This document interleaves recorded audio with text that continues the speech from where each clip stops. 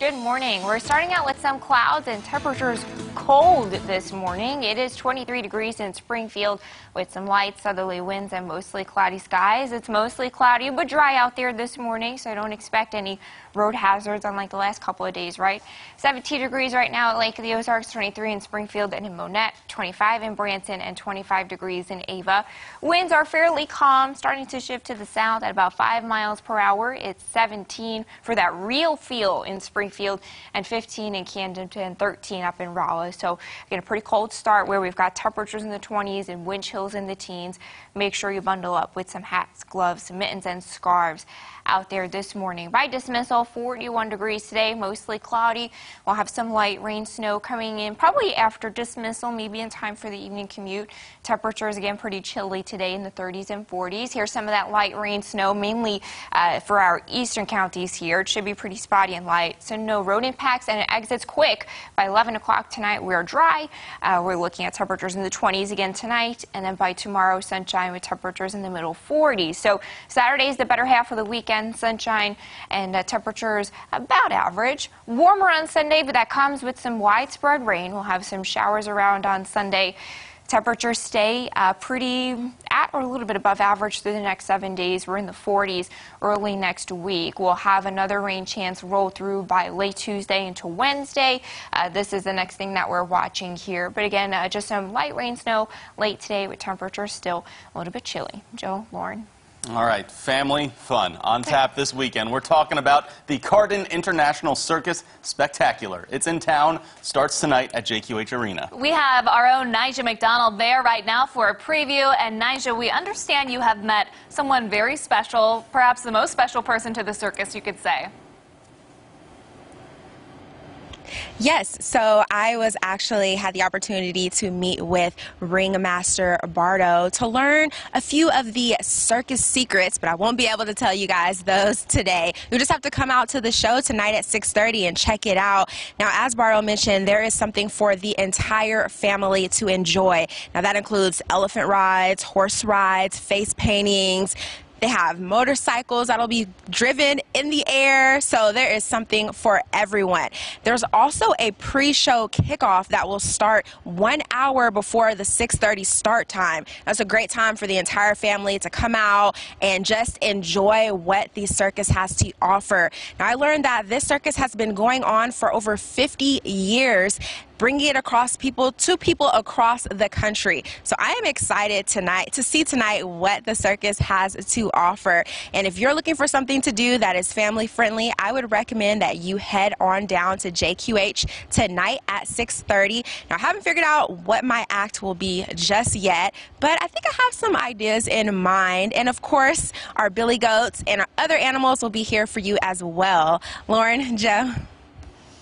All right, Nija, we also have some other details and a breakdown on the performances this weekend.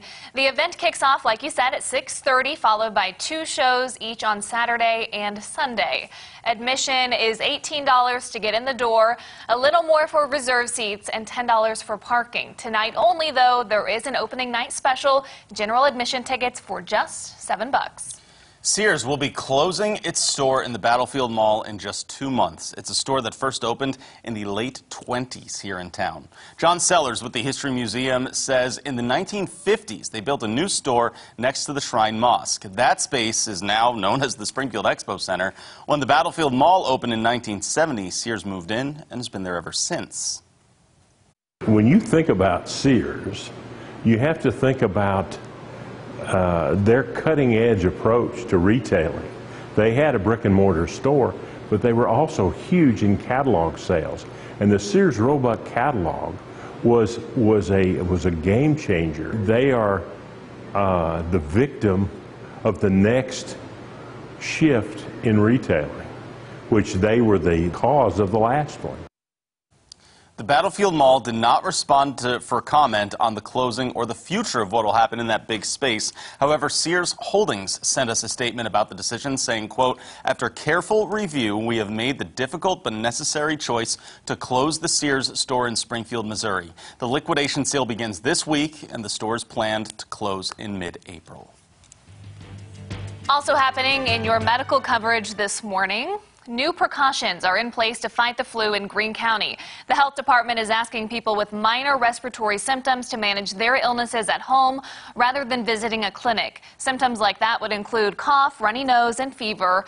Also, Cox and Mercy are asking people with those symptoms not to visit patients in the hospital. If you are sick and go to a hospital, you're asked to use masks as well as hand sanitizer at entrances.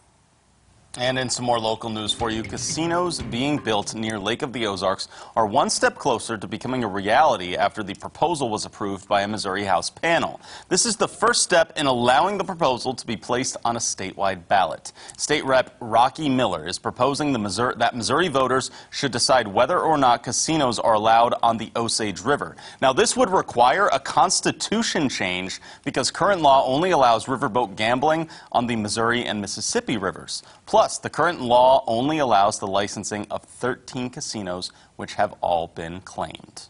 Homelessness is an issue in most cities across America, and it's no different here in the Ozarks. That's why tonight the Christian County Homeless Alliance is having its annual fundraiser to help provide emergency shelter for those in need.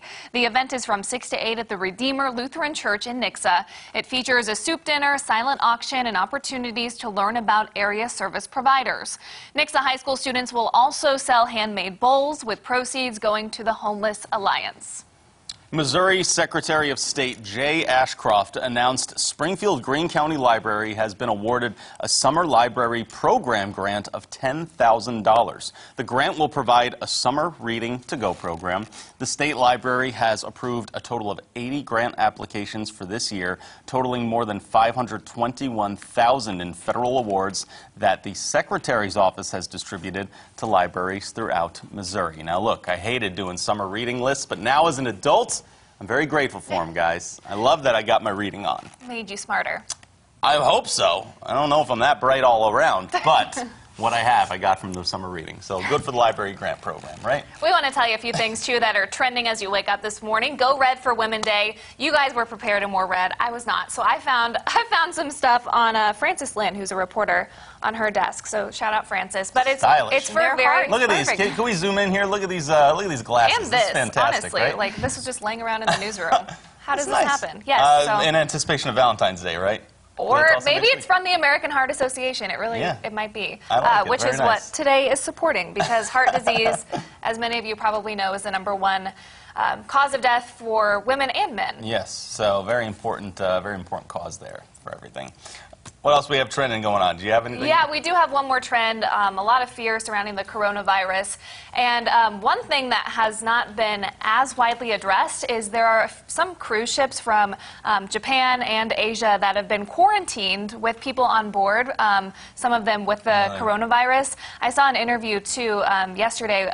There is a reporter, a network reporter, who's on one of the cruise ships and gives some insight as to what it's like. And he's in a room all by himself and shows that a menu is slid under his door for him to choose meals, and he has to slide it back under the door. They'll drop meals off and then leave, but there's no human-to-human contact. It's kind of scary. Those cruise ships also, the room's a bit small. You know, you're quarantined, and those ships are just stuck out there.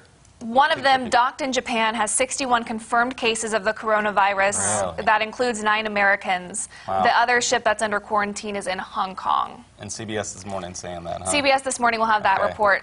Between the two ships together, there's more than 7,000 people on board. Okay, oh, wow. So something that we really got to watch out for, and of course we had the tough news about the doctor who warned people about that, died from it. So a lot to look out for with that. CBS this morning has that coming up. We also have a bitter cold start to our morning today, right? Yeah, we've got wind chills in the teens this morning. We'll have temperatures a little bit warmer than yesterday, 41 by dismissal, mostly cloudy.